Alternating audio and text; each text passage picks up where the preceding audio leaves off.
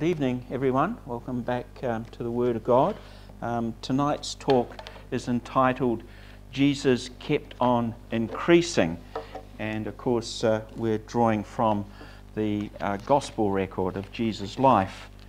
The Gospel of Luke describes Jesus' early childhood in Luke chapter 2, verse 40, saying, "The child grew and became strong, becoming full of wisdom, and the grace of God was upon him." Now, where it says he became strong, his strength might refer to physical strength or to mental strength, but I think reflexively we should imagine that that's referring to spiritual strength, his fortitude against the flesh, his endurance against the wiles of the flesh, even at a young age. We're inclined to think that wisdom only comes with maturity and life experiences in the world, but the Bible tells us that true wisdom, as Jesus was becoming full of wisdom, derives from paying attention to God's instruction. Proverbs is full of the sort of instruction that made Jesus wise ahead of his years, and I was a little inclined to maybe begin tonight with the reading from Proverbs chapter 3, which is a very good example of the sort of counsel that Jesus would have taken to heart from a very young age, reading it as a letter from his Father God. For example, Proverbs 4 verse 3 and what follows following along the same sentiment says, "When I was tender and the only son in the sight of my mother, then my father taught me and said to me, 'Hold fast to my words.'" Who was Jesus' father? God himself, of course. "Hold fast to my words," God was saying to his son Jesus. "Keep my commandments, acquire wisdom and understanding." And that acquiring means not only taking wisdom and understanding, but keeping it, storing it up. God says, "Do not forget, do not turn away from my words, but love and prize them." Now we know that Jesus had several half-brothers and half-sisters, children born to Joseph and Mary, but this Proverbs 4 verse 3 refers to "when I was tender and the only son in the sight of my mother." So this proverb related to Jesus was even applicable to him even before his brothers and sisters were born, which again indicates Jesus at a particularly young age. Psalm 22, which describes the crucifixion, is of course prophetic of Jesus, and we read from verses 9 through 10 these sentiments. "You, God, made me to trust when I was upon my mother's breasts. From birth I was cast upon you." Today's English version renders that this way: "I relied on you," or "I depended upon you," teaching us that Jesus was dependent upon God even as a baby. There are slightly different renderings of that to indicate the different interpretations and the different emphases, but essentially that's what it's getting at. So the wisdom that Jesus acquired throughout his childhood came first and foremost from taking heed to God's word.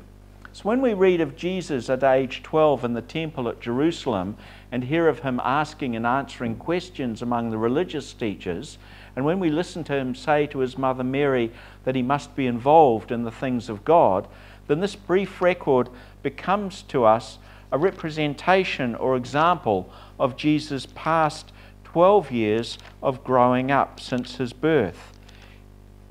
Luke could probably have chosen from many hundreds or thousands of events in Jesus' childhood, which his friends or family would have recalled to someone like Luke.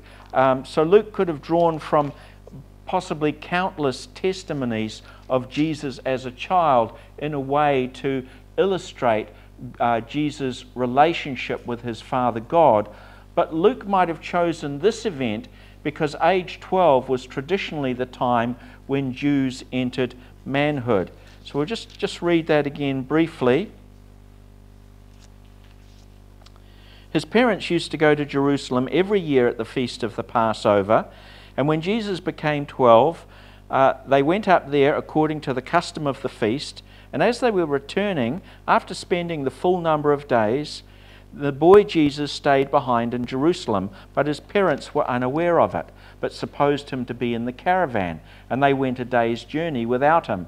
And they began looking for him among their relatives and acquaintances, and when they could not find him, they returned to Jerusalem looking for him. And it came about that after 3 days they found him in the temple, sitting in the midst of the teachers, both listening to them and asking them questions. And all who heard him were amazed at his understanding and his answers.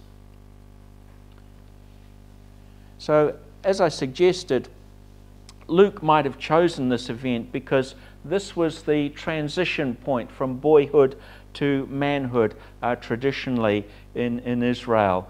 Jesus had had his bar mitzvah and was now regarded as a true son of the law and one of the congregation of the Lord. You can read, for example, the book of Ezra, chapter 2, verse 64, and also the apocryphal book, 1 Esdras, chapter 5, verse 41, which refers to that tradition.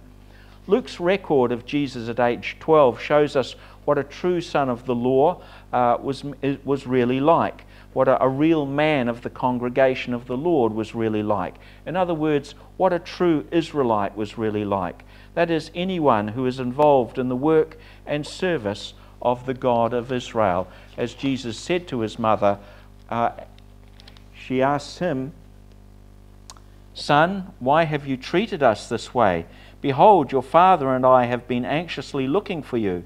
And Jesus said to Joseph and Mary, "Why is it that you were looking for me? Did you not know that I had to be in my Father's house? Or, put another way, did you not know that I had to be about my Father's business?" And so that really was the epitome of a true son of the law, a true Israelite, being about Father God's business.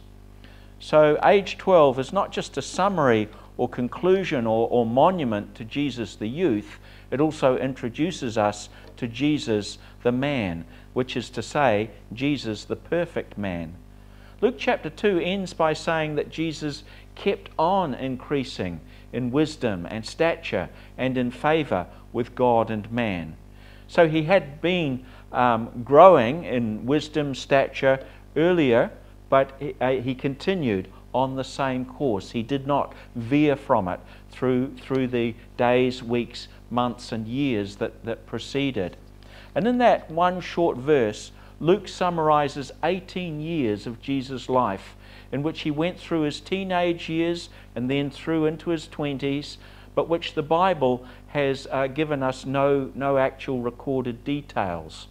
All that Luke has recorded are the important, relevant facts, the things that counted as far as God is concerned, which is not to say that there weren't other important and relevant facts that could have been recorded, but as we read in the Gospel of John, the whole world could have been filled with books about Jesus, his ministry, and his life.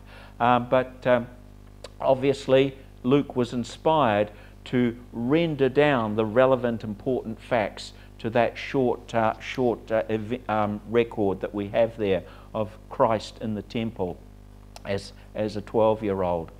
Luke described the things that made the big difference, the difference between being just another man and being qualified to be the Saviour of the world. Because Luke tells us that Jesus became full of wisdom as a child and yet continued to increase in wisdom as he grew through his adult years, this teaches us, for one thing, that Jesus didn't have all understanding and discernment straight away. He needed to learn things over time. That is to say, he needed to grow in his knowledge and understanding, discernment, and from there, wisdom. Evidently, there were experiences and situations during Jesus' childhood for which his then present level of wisdom was sufficiency. was sufficient, or his capacity for knowledge and understanding was at the moment sufficient, and he could decide rightly. He could rely on the Word to guide his steps in the simple environment of childhood. Evidently, there were other situations in which Jesus would discern that his present level of wisdom was insufficient, so that he could only wait on God for the solution. In this way, God was continually extending Jesus, increasing his capacity for spiritual knowledge and understanding and discernment and wisdom, and fitting him for more demanding and challenging experiences. But at the same time, he was continually drawing Jesus into higher ground spiritually, and by doing so, Jesus was being slowly, incrementally drawing nearer and nearer to God, a principle that's actually expressed in the early verses of John's Gospel. And this agrees with the process described in Proverbs. Proverbs 1 verse 5, "A wise man will hear and increase in learning, and a man of understanding will acquire wise counsel." Proverbs 9 verse 9, "Give instruction to a wise man, and he will be still wiser," or he will become wiser. "Teach a righteous man, and he will add to his learning." James chapter 1 verse 5 says, "If any of you lacks wisdom, let him ask of God, who gives to all men generously and without reproach, and it will be given to him. But let him ask in faith."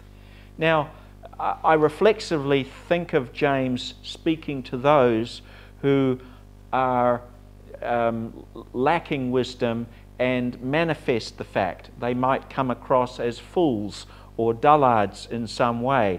But the fact is, the exhortation could be made to anybody, because people can have a certain level of wisdom, knowledge, understanding, but still be needing more for the exigencies of life to which God will draw them through into places where they need greater wisdom. And that lack can only be made up by asking of God and receiving of God. Later on, we see that Jesus continued to go to God for insight or guidance during his ministry. For example, John chapter 5 verse 30, where he says, and he's in his public ministry now, "I can yet do nothing of my own initiative. As I hear from God, I judge." So Jesus wasn't fully equipped with the knowledge that he might need through his public ministry. He was still hearing from God and still judging in accordance with what he was hearing from God. Chapter 8 verse 16, "My judgment is true, for I am not alone in it," which is to say, his judgment was that which came from God. Now, I said earlier that the Bible has recorded no details of the 18 years when Jesus was aged between 12 and 30. But actually, we have quite a few insights into what life must have been like for Jesus as a young man, and also some evidence of Jesus' personality and behavior. And we have these insights because we know that Jesus made the Scriptures his rule or standard of life and living. Thus, Jesus could be called the Word made flesh. And as we read in Revelation, this is the man whose name is the Word of God. So getting to know the Scriptures is effectively the same as getting to know the personality and character and temperament of Christ himself. There are a lot of ancient writings that claim to record real events from Jesus' early life. These are the apocryphal Gospels. They describe bizarre and fanciful things which Jesus is supposed to have done as a child or a young man. For example, the Gospel of Thomas describes Jesus as a young child creating live animals and birds out of clay just to impress his friends. It also describes him miraculously altering or repairing Joseph's carpentry work. For example, he was able to stretch a length of timber that was too short for the job. He also, according to the Gospel of Thomas, rebuked and cursed his school teachers, who then dropped dead. But these writings are all late, uninspired fables and don't add anything to a true insight into Jesus' early life, and they actually clash or grate terribly with the record that we have in the four Gospels. I'd like us to take the time to consider some of the inspired scriptural testimony that gives us hints or clues or suggestions as to Jesus' life and personality as a young man. Obviously, we need to be careful to not make wild guesses or to be dogmatic, but I believe we can make reasonable inferences. Here is an example of one theory that we cannot be dogmatic about. We read that Jesus increased in stature. This can mean that Jesus grew older. It can also mean, or it might alternatively mean, that he grew larger and taller. But growing older normally correlates to growing larger and taller when you're in your youth. Luke seems to be saying something so normal and obvious that it goes without saying. So why did Luke emphasize it? Was it just to describe that Jesus was a healthy specimen? I think maybe it tells us that Jesus was an early maturer, because Luke is describing him at the time before his teen years. Maybe he was an early maturer, so that he grew up faster and sooner than most boys. Maybe Jesus looked older than his years throughout his life, so that when Jesus was only in his early 30s, we know that the Jews said to him at John chapter 8 verse 57 that he was not yet 50 years old. And we might ask, well, why didn't they simply say, you're not yet into your mid-30s, or you're not yet 40 years old? They said, you're not yet 50 years old, and have you seen our father Abraham? Maybe they simply rounded the figure up, but maybe Jesus actually looked as if he was in his mid to late 40s. I think this is a reasonable inference, but we could not possibly be dogmatic about it. Another thing Luke says is that Jesus increased in favor with God. Obviously, a lot could be said about this description of Jesus. This was Jesus' most important and essential characteristic. It is that one characteristic above all else that distinguished Jesus from all other people and qualified him to be God's appointment as Messiah and Saviour. His favor with his Father God. This phrase refers not only to Jesus' faith and obedience, but also especially to his love for God and the intimate fellowship between the two of them. For example, this is described in Isaiah 66 verse 2. God looks to the one who is humble and contrite of spirit, as Jesus certainly was. Meek and lowly, he described himself as. The verse in Isaiah goes on to say, the one who trembles at God's word, which implies reverential respect and awe. And obviously these attributes, humility, contriteness of spirit, and that reverential trembling at God's word, is not a hit and miss affair. It's not an occasional attribute. These were continuing, abiding attributes that God looks to, and which he beheld in his Son Jesus. Psalm 147 verse 11 says, the Lord, that is the Lord God, favors those who fear him, those who wait for his loving kindness. And again, he's describing about an abiding fear and an abiding faithfulness that waits for his loving kindness. We get some insight into Jesus' spiritual behavior or practice from Luke chapter 4 verse 16, which reads, as was his custom, Jesus entered the synagogue on the Sabbath and stood up to read. The Greek is emphatic there. It says that this was the custom of him. In other words, he made it his own custom. It wasn't just a custom that he adopted from his peers or from his community. He made it his own. he owned that custom to enter the synagogue every Sabbath, and there he stood up to read. Throughout his life, on a weekly basis at least, without fail, Jesus attended fellowship. For him, it was a habit.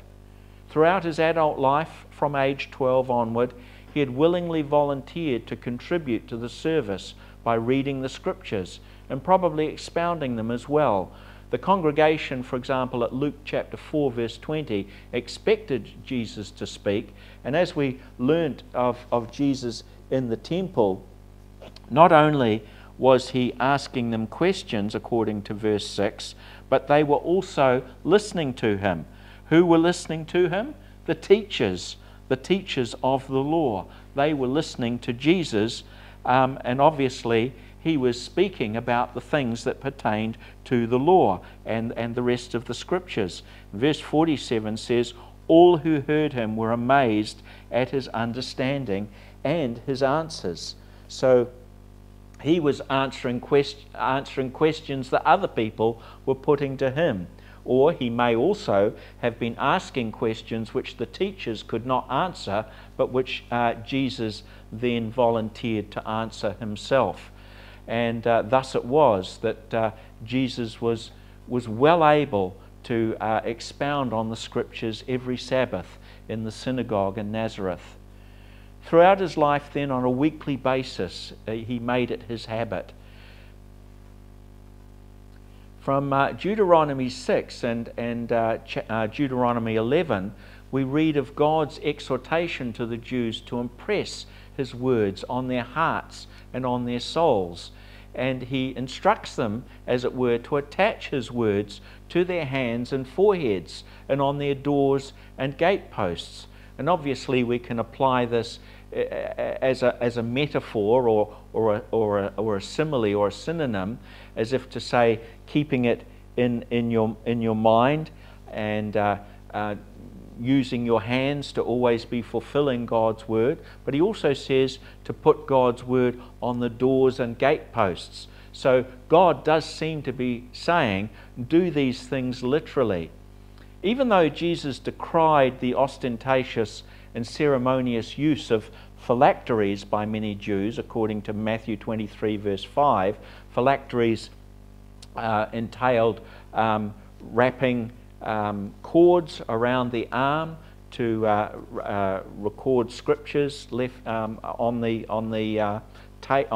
tapes or cords, but also actually tying a little box on their forehead with scriptures in it and having it always on their forehead.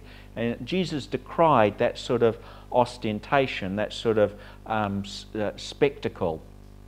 Nevertheless, I could well imagine Jesus, especially as a boy, observing God's exhortation somewhat literally, writing down portions of Scripture to put around his home or workplace, or even on his person amongst his clothing. And I imagine that Jesus, who was born King of the Jews, of course, was obedient to God's commandment in Deuteronomy 17 verse 18, which applied to the kings that were yet to come in the nation of Israel, when God said, "The king whom God chooses to set over Israel, he shall write for himself a copy of the law on a scroll from before the presence of the priests." And Jesus may well have spent several years of his spare time as a teenager carefully and thoughtfully writing and memorizing the whole law, Psalms and prophets. Maybe not even as a teenager, but as a youngster he may have done that. Presumably the Nazareth synagogue was accessible to him at nearly all times, and not only would he attend on the Sabbath, but in his free time he would have visited the rabbi whenever he could, and made himself available to the written word of God there. Jesus did not only grow in favour with God, but also with man, so Luke says. From this I take it that among those who knew him as he grew up, Jesus was well liked, he was admired, and he was respected. We do read, of course, in Isaiah that he had no form or comeliness that men would desire him. But as a youth, as a youngster, he was evidently had the favour of the people in his community. Evidently, Jesus had a personality and manner about him that endeared him to people. It did not alienate him from them. Jesus' intense love for God and holiness did not make him distant or separate from people around him. On the contrary, Jesus knew that, as Scripture says, the person who does not love his brother whom he has seen cannot love God whom he has not seen. And the one who loves God should love his brother also, as we read in John's epistles. Jesus knew that from a young age. And so whenever he was in contact with people, he was agreeable to them, he was receptive to them, he was available to them in whatever capacity. Jesus must have been the sort of person who was always available for other people and who cared about them and showed that he cared in whatever way he could, as an infant or as a youngster. He must have always been, as I say, approachable, attentive, and responsive to people in a way that acknowledged them and made them feel valued by Jesus. We don't always see that among youngsters, among children. They tend to be fairly self-absorbed and possibly a little self-important, or on the other hand, they might be rather shy, rather introverted. Jesus was neither of those things. He was the sort of whimsical child that was very agreeable to adults, I believe. I have a relative who's only aged 9, and he's proven to be a very likable personality. I can remember when he was aged maybe 3 or 4, and he used to get into little tantrums and things, but obviously he's been well disciplined and well socialized. And I can see in someone like him, and there'll be others of course that you all know, that give you some insight into how, even as a young child, a person can grow in favor with other people. Now, there are 3 guiding principles for demonstrating love, which I believe Jesus manifested throughout his life. You may be able to elaborate on more principles, but I've got here 1, be willing and ready to meet or serve people's needs, which is to say, be considerate of their needs. 2, don't be easily offended at people's faults or weaknesses. And 3, be considerate not to cause offence oneself. That is to say, be conscious of the scruples of other people and to not be stepping on toes unnecessarily. And generally speaking, amongst youngsters, any stepping on toes is unnecessary. Obviously, the principal chapter that we would resort to is 1 Corinthians 13 from verses 4 to 8. Think of this in terms of Jesus, first of all, but then think of it in terms of your own self and my own self. You can, as you read this, put your own name in there. I will refer to Jesus. Jesus is patient. Jesus is kind and is not jealous. Jesus does not brag and is not arrogant. Jesus does not act unbecomingly. In other words, he has a decorum about him, a courtesy about him. Jesus does not seek his own. Jesus is not provoked. Jesus does not take into account a wrong that he has suffered. Jesus does not rejoice in unrighteousness, but rejoices with the truth. Jesus bears all things, or as the margin says in my New American Standard, covers all things, and that certainly is applicable to Jesus himself, who is our atonement. Jesus believes all things, that is, he believes the best for all things, hopes all things, and endures all things. Verse 8, Jesus never fails. I couldn't put my own name in there because it wouldn't have applied quite the same. Jesus summarized these principles as loving your neighbour as you love yourself, a principle, of course, which harks back to the early biblical times anyway. In these ways, Jesus perfectly fulfilled Proverbs 3, verses 3 to 4, which says, "Do not let kindness or mercy and truth forsake you, so that you will find favour and good repute in the sight of God and men."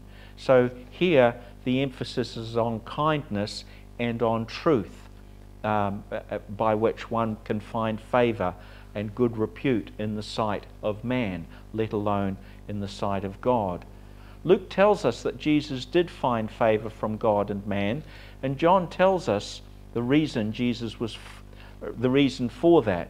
Jesus was full of grace and truth. After Mary and Joseph found Jesus at the temple, we read that Jesus returned to Nazareth and he continued in subjection to them. This means he remained subordinate and obedient to them. Clearly, Jesus was not a rebellious or defiant or disputative young man. He didn't resist his parents' authority. But because of the specific context of Jesus being found at the temple, I believe Luke was emphasizing a particular sense in which Jesus was subject to his parents. Because we can imagine, I think, Jesus having a strong desire to remain in Jerusalem rather than continuing to live in Galilee. Galilee is a beautiful region, and to the natural man, it has a lot to recommend it over Jerusalem, unless you're interested in ancient history, of course, and ancient buildings. But Jesus was invested in Jerusalem because, of course, that was where God's temple was principally. Most of the Hebrew Bible relates to events in and around Jerusalem, so Jesus would have had a keen interest in the area. It was the city of the Jewish kings. It was the seat of the temple of God. So for Jesus, it was his spiritual home. His heart and affections were there. Also, in Jerusalem, he would have had daily contact with Bible scholars and teachers, people whom Jesus would have found intellectually stimulating and perhaps even challenging. That is to say, that they were people that would have been able to sharpen his wits against and sharpen his keen understanding of the Scriptures. I'm not saying that Jesus would have liked to have provoked argument and disputation with them at the age of 12, but there would have been a knowledge amongst the teachers of the law, as well as a lot of experience that they had, that Jesus could have drawn from to learn, which he might have perceived was not going to be experienced in Nazareth. Jesus probably wished to contribute more fully to the spiritual condition of Israel by confronting the errors and traditions that came out of Jerusalem. I think teenagers are all fairly well known for being fairly, what would you call it, revolutionary at heart. They want to make changes, if not to their brothers and sisters, then maybe to their parents. And I went through high school with teenagers, of course, who from a young age were in their teens were quite political. You know, they were very invested in politics from a young age. I had no idea about politics, but there you have it. There were others there that were right into that. As an intelligent young man, even at age 12, Jesus would have been conscious of the violations that were going on in the temple. He would have been aware of the laws and traditions that were actually contradicting much of God's word, and he would have been aware of many of the deficiencies of the rulership and how that they were actually squandering their position as teachers of God and not actually ministering to the nation as they should have. On the other hand, I could well imagine that it was not Jesus' wish to remain in quiet, lonely Nazareth working as a carpenter. Not far away from Nazareth was Capernaum, and it was at a crossroads. It was a very busy place with a lot of traffic and a lot of commerce. Nazareth, by comparison, was up on a hill, isolated and secluded. I imagine that Jesus was becoming conscious of his need to be ministering to his people and the destiny that was set for him, and that he had a temperament and a disposition to do that. Now, we all have our own different natural temperaments and inclinations that suit different vocations and careers, but I think most of us know what it is like to be dissatisfied or unenthusiastic about some occupation we find ourselves in. Well, Jesus can sympathize. He knows how that feels, that sense of restraint or dissatisfaction, and he does so obviously because he went through something of the same experience himself. Whether it was a great burden to him, whether he actually suffered it grievously, I could not say, but he would have been aware of a hankering to be doing something differently in Jerusalem than what he was doing in Nazareth. So I suggest that Jesus spent 18 years as a carpenter and as a craftsman in Nazareth and in the surrounding region, because God knew that it was the best situation for Jesus to learn such things as patience, tolerance, and that needful waiting upon God. Jesus was in that situation because he honored and submitted himself to God first of all, and therefore to the parents whom God had provided for him.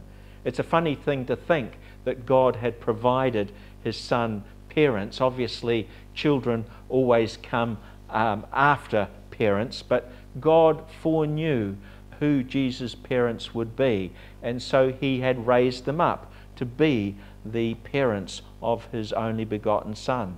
Joseph and Mary were in their particular situation, both geographically, socially, and even economically, because God had placed them there, all in preparation for Jesus' birth and for his upbringing.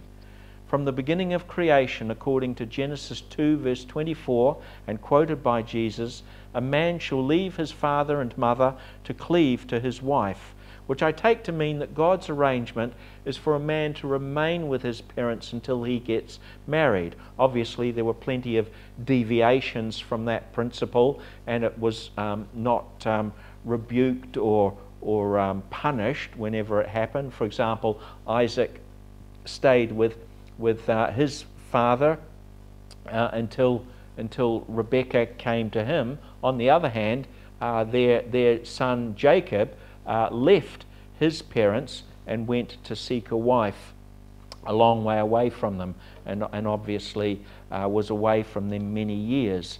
So that was quite an opposite situation. But I take what it says in Genesis 2:24 to mean that God's original plan was for the man to remain with his parents until he was married. And so Jesus, I imagine, did remain with his parents continually until at about age 30 he started his public ministry. Jesus himself didn't marry in the flesh, of course, for the church was to be his bride, and remaining with Joseph and Mary until he was about 30 was probably very unusual among Jewish men. One effect of this is that Jesus would have had longer close fellowship with his parents and also with his siblings, some of whom were probably over 15 years younger than Jesus. So in a sense, Jesus had a natural family that he did not actually beget, but which God provided through Joseph and Mary. And growing up as he did, and becoming responsible or partly responsible for the care and nurturing and teaching of younger and younger siblings, Jesus was learning to relate to age groups that were very diverse from his own. Mary and Joseph were evidently a match literally made in heaven. They were God's perfect choice as mother and stepfather for God's special son. Each of them had their special virtues and strengths, which are indicated by the gospel records. Mary was sublimely word-oriented, and she clearly had a very good knowledge and memory and understanding of the Scriptures. Her hope was staunchly focused on God's promises, and her faith was strong. She straightaway believed the words of the angel who promised her that she would conceive, and she trusted God for the promise's fulfillment. She was a thoughtful person. She often meditated on difficult matters to try to understand them. And she was resilient.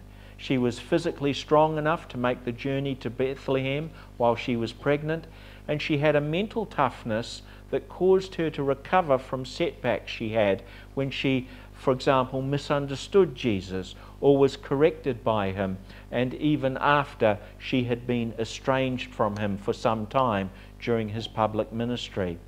One of the greatest scenes of reconciliation actually took place right around the cross, when Jesus addressed his mother and took care of her care after he was dead.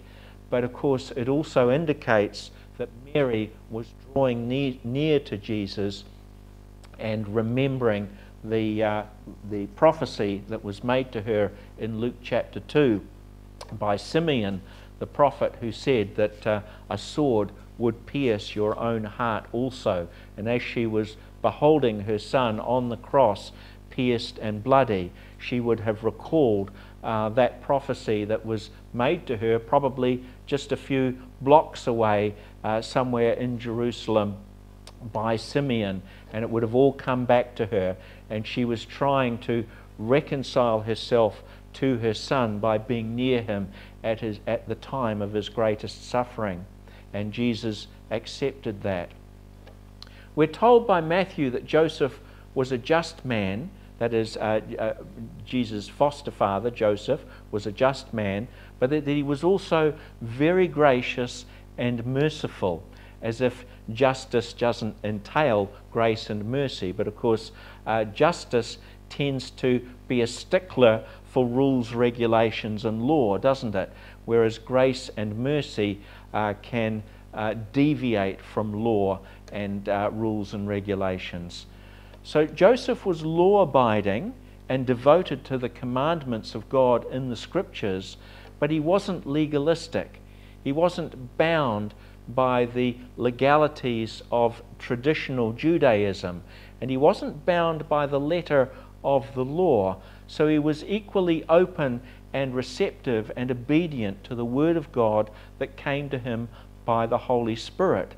This suggests to me that he had a strong personal relationship with his God in his daily life, much like King David.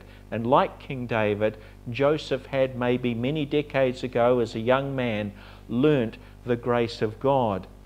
We read, don't we, in James chapter 2, verses 12 through 13, the difference between legalism and grace. James writes, "Speak and act as those who are to be judged by the law of liberty, for judgment will be merciless to one who has shown no mercy, but mercy triumphs over judgment." And even though James was writing probably well after Joseph had died, I believe Joseph knew that principle. Even under the law, he had learnt that principle from so many examples through the Old Testament scriptures, such as Joseph in Egypt, the grace and mercy shown to his brothers, or to the likes of Boaz, his grace toward the Moabite Ruth, and obviously too would have learnt many lessons from how David learnt about the grace of God, especially when he failed God in certain circumstances, but also the grace that he extended to other people himself. Joseph, the foster father of Jesus, had learnt all these things from the Scriptures, I believe. 2 Corinthians chapter 3 verse 6 says, "The letter kills, but the Spirit gives life. If Joseph had just adhered to the letter of the Hebrew Scriptures, Mary might have been put to death. But he was receptive to the Spirit of God. He was in tune with the Holy Spirit, and so, of course, Mary lived in Joseph's company. While Joseph and Mary each had their own individual strengths and weaknesses, God saw to it that the greatest strength or virtue was in their partnership as husband and wife. In their marriage, Jesus would see spiritual relationship at work, involving cooperation, unity, friendship, kindness, and of course grace and forgiveness, and a multitude of other spiritual characteristics. So in growing up under the care and the teaching of Mary and Joseph, Jesus was seeing two people fellowshipping with each other in God. And of course, Jesus was learning from that fellowship. It was like being in a church in his own home. Even though Jesus had no wife and family of his own, he had many younger siblings born to Joseph and Mary over several years. 4 brothers and probably about the same number of sisters, some possibly, as I say, 15 or 20 years younger than Jesus. Jesus would not only have observed the parental skills of Joseph and Mary, but would also surely have helped with raising and caring for and instructing his young brothers and sisters. So then, in all these different ways, Jesus continued in subjection to his parents, staying at Nazareth, staying at home, witnessing and participating in the growth and care of Mary and Joseph's family. In all these ways, Jesus learned to patiently wait upon God and to not grow weary in well-doing, but to take the role of a servant. Jesus was evidently well known to the Nazareth community. We learn that from Matthew 13 verse 54, Mark 6 verse 3, and Luke 4 verse 22. We learn of the times Jesus went to the synagogue early in his public ministry. The reaction of these people is interesting because it shows us what these people knew of Jesus from before his public ministry. In Luke 4, after Jesus began to expound from the book of Isaiah at verse 22, it says, "All the people were speaking well of him and wondering at the gracious words which were proceeding out of his mouth. And they were saying, 'Is this not Joseph's son?'" It was as if they were saying, "This man looks like Jesus, but he sure doesn't speak like he used to." So there was a change in Jesus as far as he was manifest to the people that knew him, but it gives us some indication of what Jesus would have been capable of before his public ministry was authorized by God. Matthew 13 and Mark 6 suggest the same. Jesus began teaching in their synagogue so that the many listeners were astonished and said, "What is this wisdom given to him? And where did this man get this wisdom? Isn't this the carpenter's son?" There was evidently a force and wisdom and eloquence about Jesus' speaking ministry, which is recorded for us in the Gospels, but which Jesus had not demonstrated before in his daily life. Here was a new, eloquent Jesus, which his family and friends and neighbors had never heard before. So obviously, while growing up and as a grown man, Jesus was not known for being eloquent or loquacious. He wasn't talkative. He wasn't voluble. He wasn't giving vent to all the knowledge that he had. And I take it that Jesus was not given to rhetoric or oratory. That was helpful in many respects, because as a younger man, Jesus might have been called upon to give rebukes and admonition to all sorts of people, and it was not necessarily the right time for Jesus to be giving expression to such things. From the same passages in Matthew 13 and Mark 6 of Jesus in the synagogue, we read that the people there were also astonished at his miracles. So we learn from this that it's certain that Jesus did not perform miracles while he was growing up in Nazareth, because his family and neighbours had never seen or heard anything like Jesus' miracles before, and that is despite all the legends that came later. John's Gospel is actually quite clear and emphatic when it says that when Jesus had changed water into wine at Canaan, it was his first miracle, and this took place after his baptism and anointing. Regarding speaking ability or volubleness, if you want to call it, Proverbs has some cautions there. When there are many words, transgression is unavoidable, but he who restrains his lips is wise. And so for some 30 years, I believe that Jesus was learning to keep his counsel to himself on many occasions, to not speak when he didn't need to. Proverbs 17 verse 27 in the New International Version reads, "A man of knowledge uses words with restraint, and a man of understanding is even-tempered." Ecclesiastes 5 verses 2 to 3 says, "Do not be quick with your mouth, do not be hasty to utter anything before God, let your words be few." King James Version says, "A fool's voice is known by their multitude of words," and the Jerusalem Bible says, "Foolish talk comes from a multiplicity of words." So in all these ways, Jesus was very careful of his speech, both before and during his public ministry. These scriptures, which Jesus knew and applied in his day-to-day living, suggest to me that Jesus was always economical with his words, so that he did not vocalize much unless he needed to. I imagine that Jesus always appeared quite a reserved, contemplative person, even when he was busy or in a social environment. For example, I doubt that he ever engaged in much humorous banter or superficial conversation, and he certainly didn't get caught up in gossip or quarrels or murmuring or sarcasm. Instead, Jesus would have readily spoken words to people which would encourage or comfort or advise or admonish. You can study the Proverbs to know how Jesus spoke. It's significant, I think, that early in Jesus' ministry at John chapter 2, during the wedding at Cana, Jesus' mother Mary said to the servants, "Whatever he says to you, do it." Now, I don't know if Mary expected Jesus to perform a miracle, but she seemed to have learned from years of experience that Jesus could come up with answers to difficult questions or problems. Now, there is a saying that some people, in particular some Christians, are so heavenly minded that they are no earthly good. This is to say that their religious profession so preoccupies them in reading and study and prayer and meditation and reverie that they have no time or inclination or capability for basic, practical, necessary day-to-day tasks. And I know that this is a weakness that I've always been conscious of myself. I'm not particularly practical, whether it's on the farm or with engineering or electronics or whatever it may be.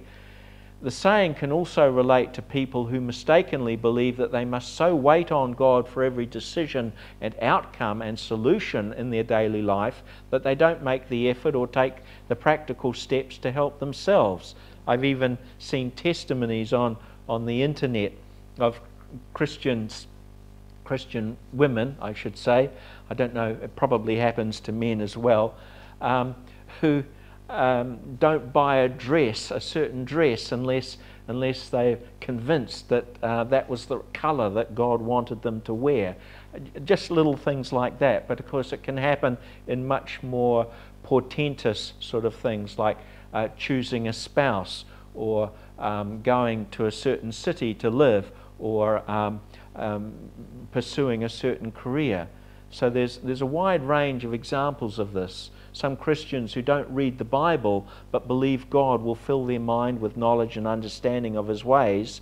Others who won't consult a doctor when they are sick or injured in the expectation that God will heal them miraculously. But Jesus was clearly an active and practical man. He did not live like a hermit or a monk, but growing up he was continually exposed to the daily lives and works of his household, his hometown, and his district. And he observed, experienced, and participated in the practical activities that took place around him. We can know some of the practical activities Jesus was involved with by considering his parables drawn from the upbringing he experienced. Jesus knew how fishermen fished. He knew the work involved in sowing and harvesting grain and making bread. He knew about planting and maintaining vineyards. And he knew about shepherding and searching for lost sheep. We can be almost sure that Jesus knew these things not only from observation, but also from actual participation.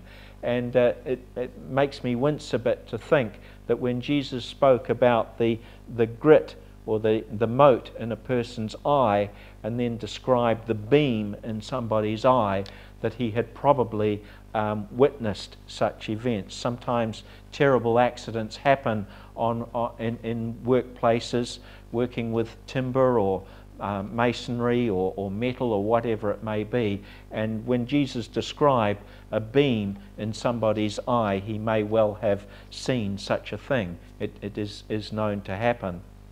Certainly Jesus was a carpenter by trade, but there were surely down times in the carpentry trade when Jesus would find extra work elsewhere. As a hired servant, Jesus would have known what it was to take on the role of a servant. Quite likely too, Joseph and Mary and their family might have enjoyed times of comparative prosperity when diversification into other business ventures might have taken place. And so we get hints of Jesus' knowledge of these things in Proverbs that relate to commerce and trading and business ventures. So in all these different ways, Jesus would have learnt from practical experience the lessons about business, employment, financial management, which feature in his parables. One exception I can think of straight away is his parables about warfare. There's no question that Jesus would not have engaged in warfare or in fighting or in killing. So there is an exception to that principle. Beside dealing with down-to-earth matters, Jesus was also exercised as to more theoretical or academic matters, which also feature in his discussions in the Gospels. So, for example, when Jesus was asked by his disciples, "Rabbi, who sinned, this man or his parents, that he should be born blind?" in John 9 verse 2. Or when he discussed the Galileans whose blood Pontius Pilate had mingled with their sacrifices, or those 18 on whom the tower in Siloam fell and killed them at Luke 13. Or when Jesus' enemies brought a woman caught in adultery and demanded a judgment from him in order that they might have grounds for accusing him at John 8. In all these cases, when Jesus was confronted with these questions or dilemmas, Jesus was prepared. And we know why or how Jesus was so well prepared. It was because he applied himself mentally. He always put his mind to good use. He willfully and purposefully occupied his thoughts at all times with those qualities which Paul enumerated in Philippians 4 verse 8. Whatever is true and honourable and right and pure and lovely and of good repute, those things that are excellent and worthy of praise, Jesus trained his mind to dwell on these things and to ponder them. And of course, he was drawing lessons and examples from the Old Testament in those things that he could see in life's experiences. Jesus as a child and as a young man was keenly aware of how easily we can be distracted from right thoughts, sometimes by circumstances out of our control, but as often as not by our own deviance or inattention or weariness. Jesus' solution to this must have included his taking heed to Psalm 1, which says, "Blessed is the man who does not walk in the counsel of the wicked, nor stand in the way that sinners go, nor sit in the seat of scoffers." So Jesus was careful about the influences that he exposed himself to, and was careful not to be distracted by ungodly reasoning or attitudes. Now, I'm fortunate to be surrounded by people at home who are Christians, but I can be one of those like this person or I can be the opposite of the person in Psalm 1 simply by sitting down in front of the TV. I can be exposed to people, the counsel of the wicked, by the things that I watch on TV. I can go to places where sinners go by watching TV.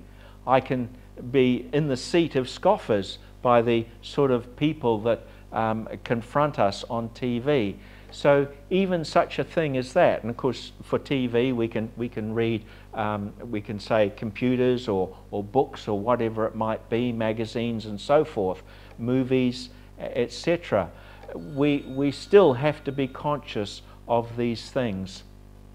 So Jesus was careful about all these things that he could have been exposed to, and was careful not to be distracted by ungodly reasoning or attitudes, but instead his delight is in the law of the Lord, and in his law he meditates day and night. Jesus understood, first from his parents' counsel and instruction, and then from his own learning and reasoning, he understood that God's word was unique and exclusive. It is the only source of knowledge approved by God. It was the only knowledge that would approve Jesus to God. And so Jesus resolved that worldly and human philosophies or theories or science or speculation or superstition, none of these things would distract him from the standard of God's word. So Jesus could truthfully say what Psalm 119 reads from verse 97, "I love your law. It is my meditation all the day. God's commandments make me wiser than my enemies, for they, God's commandments, are always with me. I have more insight than all my teachers, for your testimonies are my meditation. I understand more than the elderly, because I have observed your precepts," which is to say, obeyed your commands. Jesus knew from a child that he had to choose between God's way and man's way. Isaiah 7 verse 15 says, "He will eat curds and honey," that is baby food, "at the time he knows enough to refuse evil and choose good." So what we have just read of Jesus in Psalm 119, that his extraordinary wisdom and insight and understanding exceeded all his contemporaries, this was the outcome of the decision or intention or resolution that Jesus had made from his very early childhood, and which he continued to live by during his whole life. So that the psalm continues, "I have restrained my feet from every evil way, that I may keep your word." So we see that Jesus never allowed himself to be distracted from the scriptural course. He would not deviate from God's word.